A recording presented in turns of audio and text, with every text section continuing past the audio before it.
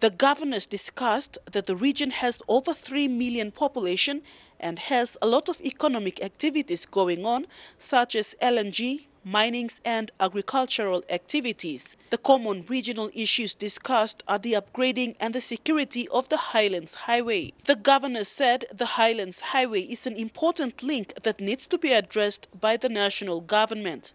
And each governors, we know our own problem.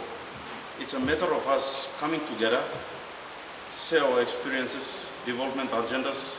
We talk about it and then find a solution, a way forward for a change to come, especially in the Highlands region. Intergovernment and Relations Minister Kevin Isufu, whose ministry hosted the event, said the resolutions from the conference will be taken to the national government. We have deliberated on it and we'll be getting the recommendations from all the governors.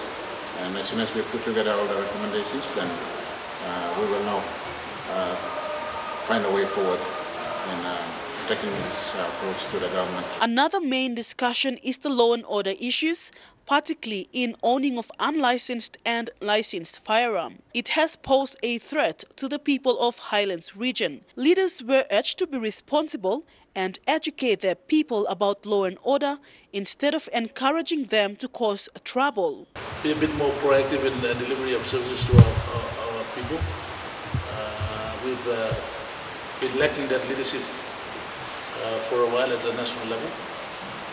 And so I think the governors do realize that we play a very important role. The governors also discussed about inclusive economic growth through agriculture to alleviate poverty. Enga is currently taking the lead in agriculture with the Surinki Agro Farm. Governors can contribute ideas and learn from each other. So we've traveled throughout Enga.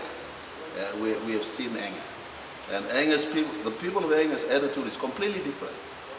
That I think comes back to education over the last 20 years. All resolutions will be given to Minister Kevin Isufu to be tabled in the next Parliament sitting. Vasinata Yama, National EMTV News, Wabag.